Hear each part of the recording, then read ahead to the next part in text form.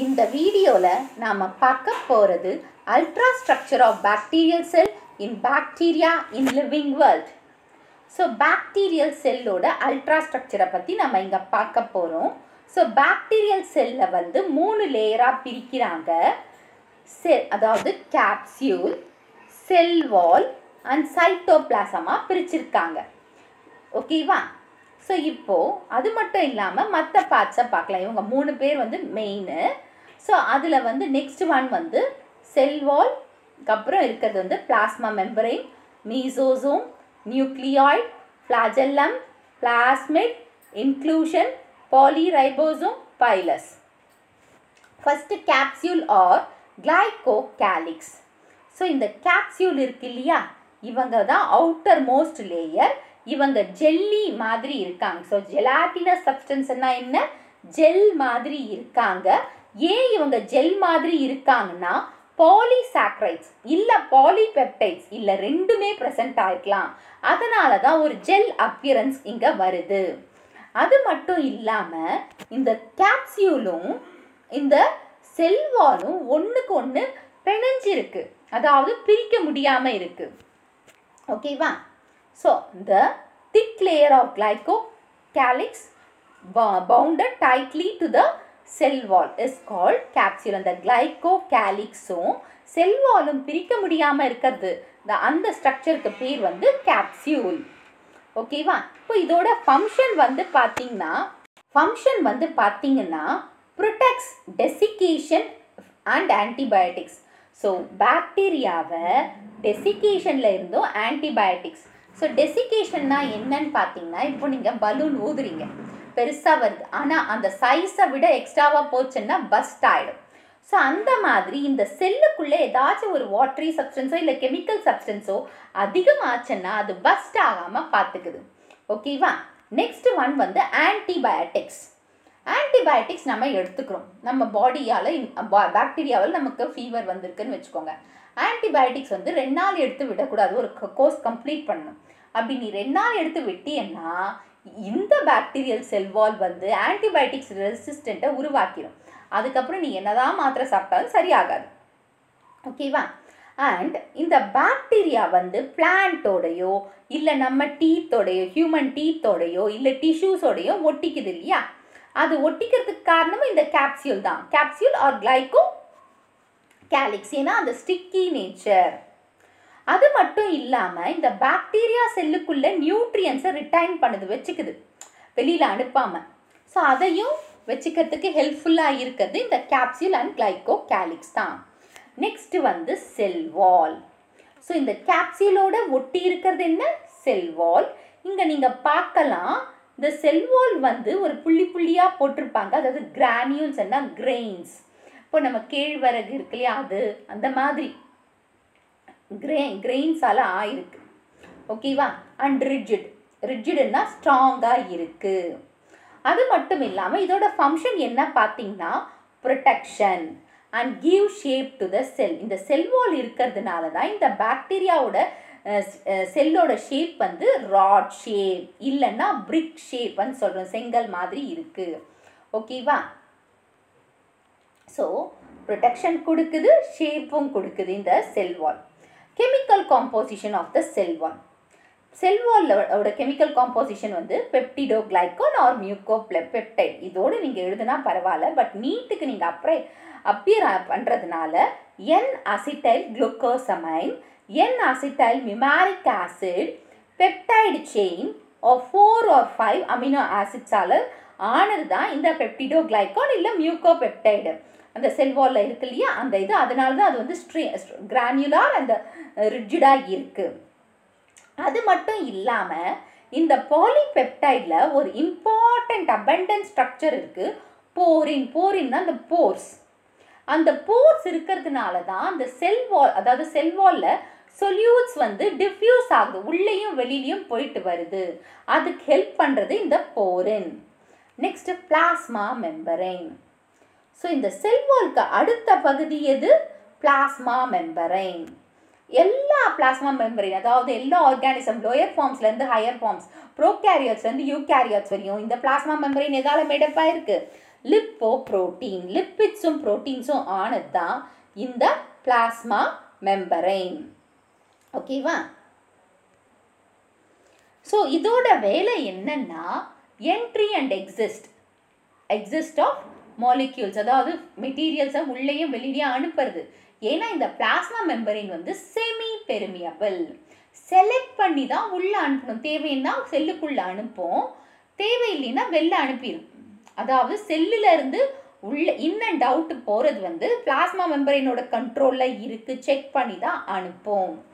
And இந்த plasma membrane கிட்ட சில என்சைம்ஸ் இருக்குது.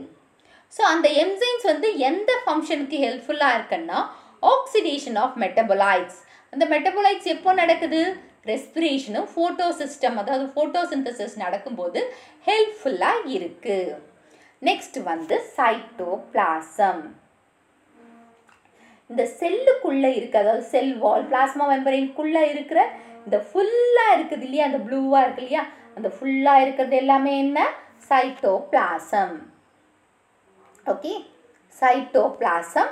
இப்போ இந்த சைட்டோபிளாசம் எப்படி இருக்குன்னா திக்காக இருக்குது, செமி டிரான்ஸ்பரண்ட், கொஞ்சம் தெரியுது கொஞ்சம் தெரியல அந்த மாதிரி. ஓகேவா? ஸோ அது மட்டும் இல்லாமல் இந்த சைட்டோபிளாசத்துக்குள்ளே என்னென்ன இருக்குன்னா ரைபோசோம்ஸ் அண்ட் செல் இன்க்ளூஷன்ஸ், அதாவது ரைபோசோம்ஸ்னால் இந்த பாலிசோம்ஸ்ன்னு கொடுத்துருக்காங்க, செல் இன்க்ளூஷன்ஸ் இருக்குது. நம்ம செல் இன்க்ளூஷன்ஸை மட்டும் பார்க்கலாம். ஸோ செல் இன்க்ளூஷன்ஸ் பார்த்திங்கன்னா என்னென்ன பார்த்திங்கன்னா glycogen, poly beta hydroxy பியூட்டரேட் granules, sulphur granules, case வெசைக்கிள், இது எல்லாமே சைட்டோபிளாஸ்மிக் இன்க்ளூஷன்ஸாக ப்ரெசென்ட் ஆகிருக்கு. Next bacterial chromosomes. So bacteria வந்து ஒரு ப்ரோகேரியாட்டிக், அதனால் இதோட குரோமோசோம், அதாவது இந்த நியூக்ளியஸ்ன்னு சொல்கிறோம் இல்லையா, ஸோ அந்த நியூக்ளியஸ் வந்து வெல் டெவலப்டு கிடையாது, அதை சுற்றி நியூக்ளியார் மெம்பரைனும் இல்லை. ஓகேவா? ஸோ இதுதான் வந்து பாக்டீரியல் குரோமோசோம். ஸோ எப்படி இருக்குன்னு பார்த்தீங்கன்னா டிஎன்ஏ வந்து சிங்கிள் சர்க்குலர் டிஎன்ஏவாக இருக்குது. அண்ட் சிங்கிள் சர்க்குலர் டிஎன்ஏ அப்புறமா டைட்லி காயில்டு இப்படி தான் போட்டிருப்பாங்க அந்த டிஎன்ஏல. ஓகே, அதை சுற்றி என்ன இல்லை? நியூக்ளியார் மெம்பரைன் இல்லை. எதில் இருக்கிற மாதிரி? யூகேரியாட்ஸில் இருக்கிற மாதிரி. ஸோ இங்கே ஜெனட்டிக் மெட்டீரியலை நம்ம என்னன்னு சொல்கிறோம்னா ஒன்று நியூக்ளியாய்டு இல்லைன்னா ஜீனோஃபோர். ஸோ இங்கே பார்த்துருக்கீங்க பாருங்கள், நியூக்ளியாய்டு இல்லைன்னா ஜீனோஃபோர்ன்னு சொல்லுவாங்க இதை பேர், இல்லைன்னா இன்சிபியன்ட் நியூக்ளியஸ்ன்னு சொல்லுவாங்க. இதில் ஒரு அமேசிங் ஃபேக்டர் என்னன்னா இந்த டிஎன்ஏவோட சைஸ் வந்து 1 மில்லிமீட்டர் லாங் தான். அது காயில் ஆச்சுன்னா அதில் எல்லா ஜெனட்டிக் இன்ஃபர்மேஷனையும் ஸ்டோர் பண்ணி வச்சுருக்கு. ஆர்கானிசத்தோட, அதாவது பாக்டீரியாவோட ஜெனட்டிக் இன்ஃபர்மேஷன் எல்லாத்துலேயுமே அந்த 1 மில்லிமீட்டர் லாங்கில் ஸ்டோர் பண்ணி இருக்குது. ஸோ இந்த டிஎன்ஏல ஹிஸ்டோன் ப்ரோட்டீன்ஸ் கிடையாது. ஹிஸ்டோன்ஸ்னா பேசிக் ப்ரோட்டீன்ஸ். இவங்க வந்து குரோமோசோம்ஸ் ஃபார்ம் ஆகிறதுக்கு சப்போர்ட்டிவாக இருப்பாங்க. ஆனால் இங்கே இது இல்லை. நாம் நெக்ஸ்ட் இயர் 12th ஜுவாலஜியில் வந்து பேக்கேஜிங் ஆஃப் டிஎன்ஏ ஹெலிக்ஸில் ஹிஸ்டோன்ஸ் என்னன்றதை கிளியராக சொல்கிறேன். ஓகேவா?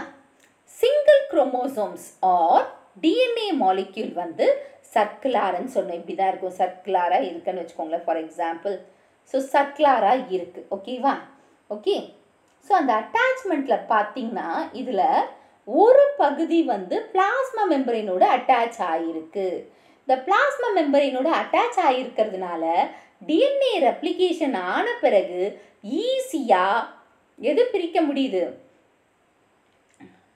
ஈஸியாக என்னது? இந்த குரோமோசோம், 2 குரோமோசோமை பிரிக்கிறதுக்கு ஹெல்ப்ஃபுல்லாக இருக்குது. ஸோ அதுக்கு காரணம் வந்து இந்த பிளாஸ்மா மெம்பரைனில் ஒரு பார்ட் ஆஃப் டிஎன்ஏ வந்து அட்டாச் ஆகிருக்கிறதுனாலன்றது நம்பக்கூடியதாக இருக்குது, நம்புகிறாங்க அப்படின்னு. நெக்ஸ்ட் ஒன் வந்து பிளாஸ்மிட். ஸோ பிளாஸ்மிட்ன்றது இதுதான் இந்த பிளாஸ்மிட். இது ஒரு எக்ஸ்ட்ரா குரோமோசோமல், இந்த டிஎன்ஏ வேணும்னு சொல்லணும் சிங்கிள், ஆனால் இது extra chromosomal double standard DNA self replicating autonomous element. அதாவது எக்ஸ்ட்ராவா, அதாவது டிஎன்ஏ இருக்குது, இது எக்ஸ்ட்ராவா டபுள் ஸ்டாண்டர்ட் டிஎன்ஏ அதாவது டபுள் ஸ்டாண்டர்ட் சர்க்குலர் ஷேப்பில் இருக்கிற செல்ஃப் தனக்குத்தானாகவே ரெப்ளிகேட் ஆகும் சில அட்டானமஸ் எலமெண்ட்ஸும் அதுக்கிட்ட இருக்குது. இதோட சைஸ் பார்த்திங்கன்னா 1 to 500 kb தான் இருக்கும். அண்ட் 0.5 to 5% அந்த டோட்டல் பாக்டீரியல் டிஎன்ஏ இருக்கு இல்லையா, அந்த bacterial டிஎன்ஏல 0.5 to 5% contribution கொடுக்குதான். Okay, next இதுக்கிட்ட jeans இருக்குது. சில jeans fertility jeans, antibiotic resistant jeans and heavy metal ஜீன்ஸும் இதுக்கிட்ட இருக்குது. ஸோ அது மட்டும் இல்லாமல் இது பாக்டீரோசின் பாக்டீரியாவுக்கு சில ஈகோலை பாக்டீரியா சில ஸ்ட்ரெயினை க்ரியேட் பண்ணி அந்த பாக்டீரியாவை சாகடிக்கும். ஏன்னா என்விரான்மெண்ட்டில் ஓவர் பாக்டீரியா ப்ரொடியூஸ் ஆகக்கூடாது, இருந்ததுன்னா அது பாப்புலேஷனை குறைக்கிறதுக்காக. ஸோ பாக்டீரியோசின் அண்ட் டாக்ஸின்ஸ் வந்து பிளாஸ்மிட்ஸில் தான் ப்ரொடியூஸ் ஆகும், ஆனால் பாக்டீரியல் குரோமோசோம்ஸில் இது ப்ரொடியூஸ் ஆகாது. ஸோ பிளாஸ்மிடோட நம்பர் செல்லுக்கு செல் வேரி ஆகுது, டிஃப்ரெண்ட்டாக இருக்குது. ஸோ பேஸ்ட் ஆன் த ஃபங்க்ஷனை வச்சு பிளாஸ்மிடை டிஃப்ரெண்ட் டைப்ஸாக பிரிச்சிருக்காங்க. F plasmid R F factor, fertility ஃபேக்டரை வச்சு எஃப் ப்ளஸ் எஃப் மைனஸ்ன்னு பிரிக்கலாம். இது நம்ம வந்து ரீப்ரொடக்ஷன் எடுக்கும்போது கிளியராக எடுக்கிறேன், அதை கிளியராக சொல்கிறேன். இப்போ ஜஸ்ட் தெரிஞ்சு வச்சுக்கோங்க. ஆர் வந்து ரெசிஸ்டன்ட் பிளாஸ்மிட், டிசீஸ் ரெசிஸ்டன்ஸ்க்கு ரெசிஸ்டண்ட்டான பிளாஸ்மிட். கோல்சின், அதாவது அந்த பிளாஸ்மிட் மேலே சொன்னேன் இல்லையா பாக்டீரியோசின், அதே தான் இருக்கும். Next RI root inducing plasmid, tumour inducing DI plasmids, இந்த மாதிரி டைப்ஸ் இருக்குது. நெக்ஸ்ட் ஒன் வந்து மீசோசோம்ஸ். ஸோ மீசோசோம்ஸ் வந்து பிளாஸ்மா மெம்பரேனோட இன்ஃபோல்டிங்ஸ், இங்கே பாருங்கள் இந்த மாதிரி இருக்கு இல்லையா, பிளாஸ்மா மெம்பரேனோட இன்ஃபோல்டிங்ஸை தான் நாம் மீசோசோம்ஸ்ன்னு சொல்கிறோம். ஓகேவா? ஸோ இவங்க வந்து பார்த்திங்கன்னா இதுதான் பிளாஸ்மா மெம்பரேன்னா இந்த மாதிரி ஒரு இன்ஃபோல்டிங்ஸ் இருக்கலாம். ஓகேவா? ஸோ இது வந்து வெசைக்கல்ஸ், அதாவது இப்படி வந்து இந்த மாதிரி வெசைக்கலாகவும் ஃபார்ம் பண்ணலாம், வெசிக்கலாகவும் இல்லை இந்த மாதிரி டியூபாகவும் ஃபார்ம் பண்ணலாம். ஏதாவது இந்த மாதிரி டியூபாகவும் ஃபார்ம் பண்ணலாம், டிபியூல்ஸ் மாதிரி, இல்லைன்னா இந்த மாதிரி லேமெல்லா மாதிரி அப்படியும் ஃபார்ம் பண்ணலாம். ஓகேவா? லேமெல்லா மாதிரியும் ஃபார்ம் பண்ணலாம். இவங்க கிளம்ப், அதாவது ஒரு கிளஸ்டராக ஒரு குரூப்பாக இருப்பாங்க, ஆனால் ஃபோல்டாக இருப்பாங்க, ஃபோல்டட் டுகெதர், குரூப்பாக கிளஸ்டர்டாக ஃபோல்டு பண்ணி இருப்பாங்க. இதோட மேக்ஸிமம் சர்ஃபேஸ் ஏரியா ஒன்றா சேர்றதுனால இவங்க யார் யாருக்கு ரொம்ப ஹெல்ப்ஃபுல், எந்தெந்த ஃபங்க்ஷன் இந்த மீசோசோம்ஸ் மூலம் நடக்குதுன்னா ரெஸ்பிரேஷன் அண்ட் பைனரி ஃபிஷன் நடக்கிறதுக்கு மீசோசோம் ஹெல்ப்ஃபுல்லாக இருக்குது.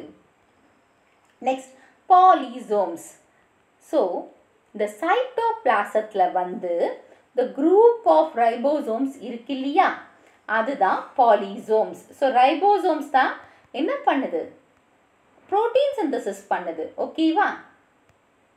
ஸோ ரைபோசோம்ஸ் ஆண்டதான் என்ன நடக்குது, புரோட்டீன் சிந்தசிஸ் நடக்குது.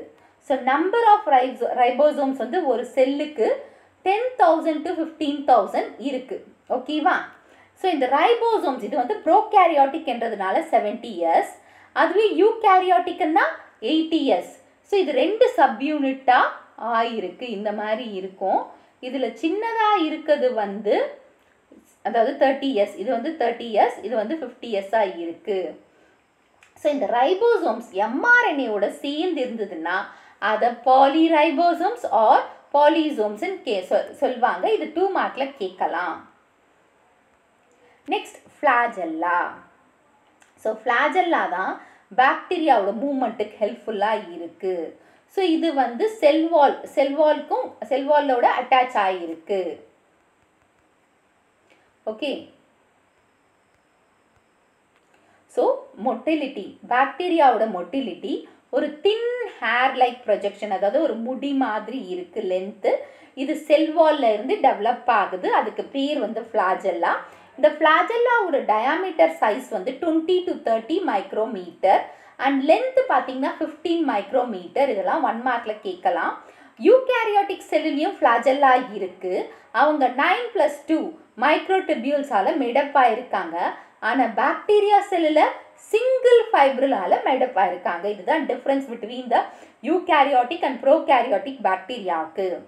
ஸோ இந்த ஃப்ளாஜெல்லா வந்து லோகோமோஷன் மூமெண்ட்டுக்காக, பாக்டீரியா ஒரு இடத்துலேருந்து இன்னொரு இடத்துக்கு மூவ் பண்ணுறதுக்காகவும், ஃபுட்டு இந்த இடத்துல வந்து ஃபுட்டு இருக்குது போங்க, இந்த இடத்துல ஆபத்து இருக்குன்னு போகாதீங்கன்னு சொல்கிறதுக்காகவும் இந்த ஃப்ளாஜெல்லா யூஸ்ஃபுல்லாக இருக்குது. கீமோடாக்சிஸ், ஃப்ளாஜெல்லாவில் கீமோடாக்சிஸ் அதுவும் ஒரு ஒன் ஆஃப் த ஃபங்க்ஷன் தான். So based on the number and position of flagella there are different types of bacterium. நம்ம பார்த்தோம் இல்லையா, மோனோட்ரைக்கஸ், லோஃபோட்ரைக்கஸ், ஆம்பிட்ரைக்கஸ், பெரிட்ரைக்கஸ் அண்ட் ஏட்ரைக்கஸ். இதை வந்து நம்ம போன வீடியோவில் பார்த்தோம், அதை தான் இங்கே சொல்லியிருக்காங்க. நெக்ஸ்ட் ஒன் வந்து ஃபிம்ப்ரியே ஆர் பைலி. இது ஒரு ஹேர் லைக் அப்பண்டேஜ் தான். ஸோ இங்கே இருக்கு இல்லையா, இதுதான் பைலி. ஸோ இது வந்து ஒரு அட்டாச்மெண்ட்டாகவும் யூஸ் பண்ணுறாங்க. ஸோ பைலி ஆர் ஃபிம்ப்ரியே வந்து ஹேர் லைக் அப்பண்டேஜஸ். இது செல்வாலோட அதாவது கிராம் நெகட்டிவ் பாக்டீரியாவோட செல்வாலோட அட்டாச்மெண்ட்டில் ஃபார்ம் ஆகிற ஃபிங்கர் லைக் ஒரு ப்ரொஜெக்ஷன் தான், இல்லை ஹேர் லைக் அப்பண்டேஜ்னு சொல்லிக்கலாம். எக்ஸாம்பிள் என்ட்ரோபாக்டீரியம். ஸோ கிராம் நெகட்டிவ் பாக்டீரியாவில் தான் இது இருக்கும். அண்ட் இதோட சைஸ் பார்த்தீங்கன்னா 0.2 to 20 micrometre long and diameter வந்து 0.025 மைக்ரோமீட்டர். ஸோ இந்த பைலி வந்து நார்மல் பைலியை விட அடிஷ்னலாக இதுக்கு ஒரு ஸ்பெஷல் டைப் ஆஃப் பைலி இருக்குது. அதுக்கு பேர் வந்து செக்ஸ் பைலி. அது கான்ஜுகேஷனுக்கு ஹெல்ப்ஃபுல்லாக இருக்குது. ஓகேவா? ஸோ இப்போ வந்து மோர் டு நோன் இல்லைன்னு உங்கள் தெரிஞ்சுக்கணும். ஓகேவா? டியோடினமும் கேஸ்ட்ரிக் அல்சரும் ஹெலிகோபாக்டர் பைருலியால தான் வருது. அது ஒரு கிராம் நெகட்டிவ் பாக்டீரியா. இது கெட்டது. ஓகேவா? நம்மளுக்கு நோய் வருது இல்லையா, அல்சரு. நெக்ஸ்ட் பிடி டாக்ஸின், பெசில்லஸ் துரிஞ்செனிசிஸ். இது வந்து பார்த்தீங்கன்னா இன்செக்ட் ரெசிஸ்டன்ட் கிராப். அதாவது இது வந்து அப்ளை பண்ணோம்னா இன்செக்டை வளர விடாமல் தடுக்குது. பூச்சிக்கொல்லி மருந்தாக இதை யூஸ் பண்ணிட்டு இருக்காங்க. ஸோ பிடி டாக்ஸினில் இதோட ஜீன்ஸை வந்து அப்ளை பண்ணி, அதாவது disease resistant variety, insecticidal property இருக்கிற பிளான்ட்டாக உருவாக்கிட்டு இருக்காங்க. ஸோ பயோடெக்னாலஜியில் இம்பார்ட்டன்ட் ரோலை இந்த பெசில்லஸ் துரிஞ்செனிசிஸ் பண்ணிட்டு இருக்கு. ஸோ இந்த வீடியோ உங்களுக்கு புரிஞ்சிருக்கும்னு நினைக்கிறேன். இந்த வீடியோ உங்களுக்கு பிடிச்சிருந்தா ஒரு like, share, subscribe to science easy tech channel. என்னோட பழைய வீடியோ லிங்க் டிஸ்கிரிப்ஷன் பாக்ஸில் கொடுத்துருக்கேன். நீங்கள் என்ன போய் பாருங்கள். ஏதாச்சும் டவுட்ஸ் இருந்தால் கமெண்ட் பாக்ஸில் போடுங்க.